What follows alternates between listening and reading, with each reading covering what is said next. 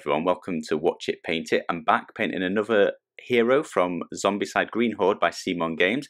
You absolutely crushed the last motivation challenge. Congratulations, well done, thank you very much. Maybe it was too easy again, but you did it in a few hours. So, third and final challenge. I'm seriously running out of time now, but if we break some records, I thought I'll do you another one. I won't pack, I'll just go on holiday. So, the current record for likes is 209 likes, and that's for Lil Ned. Benson got that one. So if we can get 210 likes, I'll squeeze in one more Green Horde video before I go away. Alternatively, just 65 subscribers in a day is the current record. Beat that, I'll do a video. Or the third and final one, 2 Patreon sign-ups in one day is the most I've ever had. So if we get 3, I'll squeeze in one final Green Horde video. Anyway, let's get on with some painting. As with the other hero and the catapult, I've just shown you the priming. This is Army Painter's colour primer. I'm using Leather Brown. Give it a good shake, 1 to 2 minutes of shaking. Go outside, don't breathe this stuff in. I'm actually wearing a mask. I'd advise they're not very expensive. Just get one. This stuff stinks. It cannot be good for you. And then just apply a light coat, even coverage, left to right, right to left. And once you're done, turn that can upside down and spray it until the colour stops coming out. That's just going to clear the nozzle and stop it clogging for the next time you come to use that. After the primer is done, come back inside, wait for it to dry. Make sure you wait for that to dry, that's very important. I was just showing you Asim there, and that's how he looks with the primer on. I'm going to be using Survivor Skin first, and this is the paint on his skin. He's only got his face and 2 hands showing, so there's not much skin to paint. I'm using my detail brush by the Army Painter here. And again, I'm going to try and stick to the Army Painter's Zombicide colour set, but I'm not going to be able to do it entirely for this model. I don't have the right colours, or I'll tell you what you can use alternatively just in case you've got that set. Here I'm using Necromancer's Cloak, not coat, and Filthy Suit. I've mixed that about 50-50, just lightening the grey up a bit. I'm going to use that as the base coat to all of his grey. That's his top and the robe hanging between his legs. And then I'm going to use Neat Necromancer's Cloak and just the darker grey, and that's to paint in those sheaths for his dagger, the handle for his sword, so the wrap around the handle, and then he's got a sheath for his sword down his back as well. So I'll just be painting that in. Again, I'm just using the detail brush. This model's small. I think I'd forgotten how small Zombicide models were. I've been in massive darkness painting the big roaming monsters for too long. Also just doing his beard there. He's got a Necromancer Cloak-esque coloured beard, so do that the same, and just catching 2 eyebrows. That's quite difficult to do. Take your time with that. So here, as I mentioned, I'm going to use a different colour that is an Army Painter's Zombicide set. This is Turquoise by Vallejo. Now, looking at the card art, it's quite close between green and blue, so I think you could use something like Scaly Hide, perhaps, or not Mouldy Clothes, Scaly Hide. I go for that from the Zombicide set if you've got that, and that will give a more light green look. Now, it was hard for me to choose this colour. I ummed and ahed. I mean, it's always difficult to tell what the lighting's like on the card art, so you can never quite tell the colour exactly. I feel like in CMON Games' models in the concept art. But I like turquoise, and I think this game's going to be covered in dirt and blood and blacks and greys and browns, so it's nice to have a character with a really bright colour. So there I'm just using Abomination Gore, the red, and just painting that scarf that's hanging down out of his cloak, which I accidentally painted turquoise. Zombie Skin's out, and that's to paint the handle of his dagger. And next is Claymore Blade, so I'm going to paint the blades. So that's his dagger and his scimitar. Yeah, please be right. I'm sure somebody will correct me in the comments if I've got the wrong type of sword, but for once I may well know the weapon. I'm quite chuffed with that. I'm going to go with it. I think I'm right. Yeah, definitely. So after that, I'm just getting his belt buckle, and he's got a stud on his belt, and then I'm catching, he's got sort of like gems or just metallic bits on the sheath of his dagger on the front. They're really, really, really small. They're quite hard to see, but there's larger ones on the sheath for his sword on the back. Much easier to do. So we're on to washing now. I'm going to use Flesh Wash. Again, this isn't from the Zombicide set, but it's by Army Painter, and I'm going to be doing that on his hands and his face. If you don't have that, the zombie skin one's fairly similar. You could easily use that instead. Next is blue ink. This isn't in the Zombicide set, but it's by the Army Painter again, and it's a blue shade. So here you could be using, if you painted it more like that Scaly Hide, or you wanted it to go more green, you could easily use the Plague shader, the green shader, or if you want it more purpley, darker blue, toxic shader, or something generic, just use one of the browns or black shaders. Speaking of which, here's the Survivor shader from the Zombicide set. This is the black shader, and I'm just using this to tarnish all of his metals, so, or just basically the hilt of his sword, pommels of his sword, the blades of his sword, and I'm also just going to catch those sheaves just to darken it down a little bit. Dead Black's out next, and this is to paint in his eyeball socket. So I'm copying Benson, he always does this step. I often miss this, but it does give a nice effect around his eyeballs, which you then paint in on top of that black. So fill his sockets with a black, then fill in some 2 eyeballs, one on each side of his face. That's how faces work. And then after that, just a tiny, so down to my smallest brush, my Insane Detail, and just giving him a little dab, pupil in each eye there, taking my time with that, doing it as carefully as I can. And realising I should use the hobby holder, so I've attached it now. I don't want to keep touching his head and rubbing off this paint. I'm going to start highlighting up the skin next, so Survivor skin is out. My Insane Detail brush is in use, and I'm just painting in all of the raised parts of his hands and face, his nose, his cheeks, his lips, and his fingers, basically. And then after that, I'm going to mix in half white with it, so 50-50 white and Survivor skin, and just highlight his knuckles, his nose, and his lip.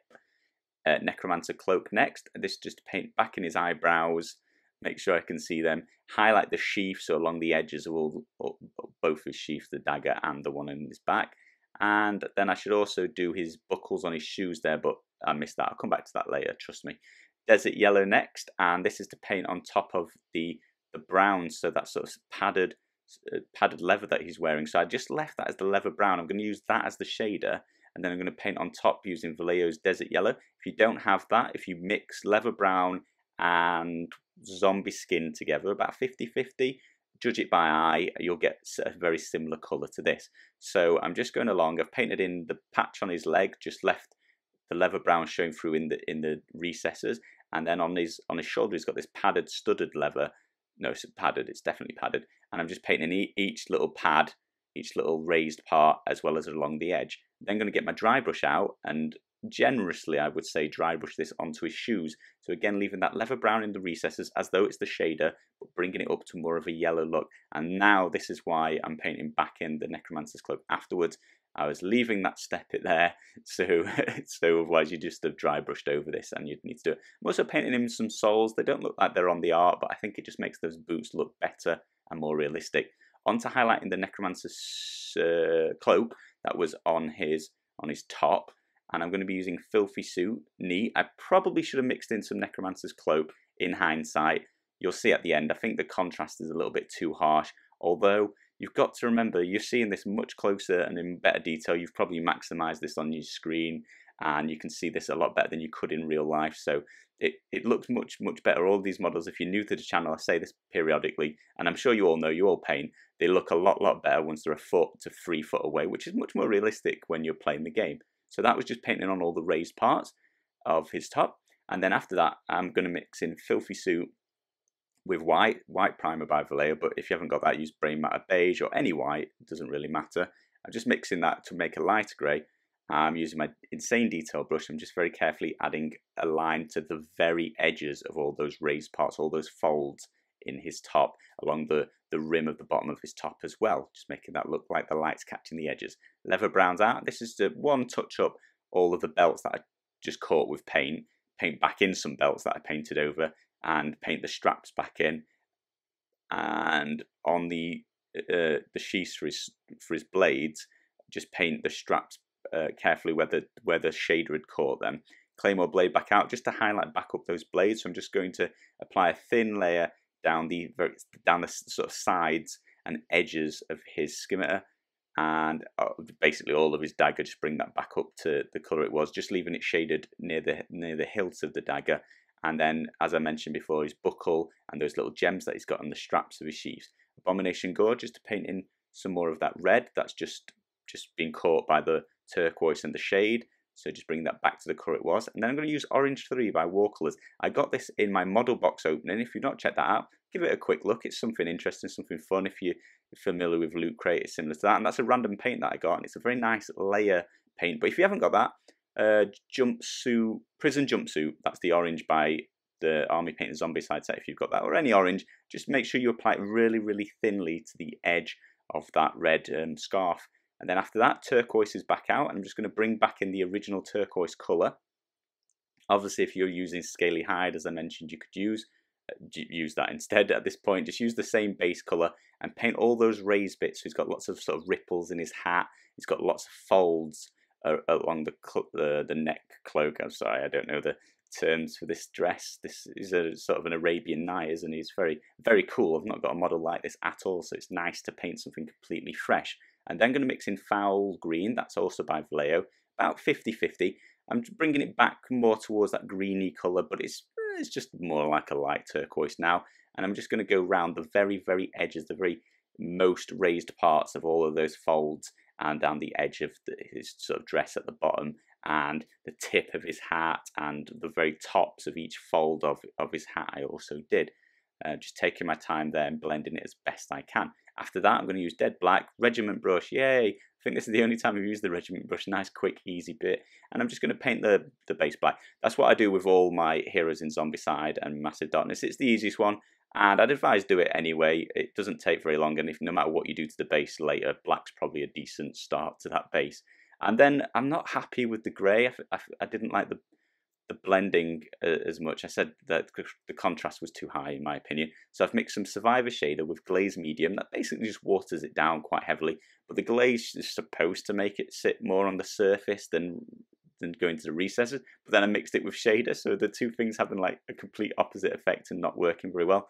But I just applied that to the top. But if you just got the highlighting done a little bit better than I did, I think it would look better to begin with anyway, but that just smoothed it over a little bit for me. I'm going to use zombie skin, not survivor skin. Don't use survivor skin.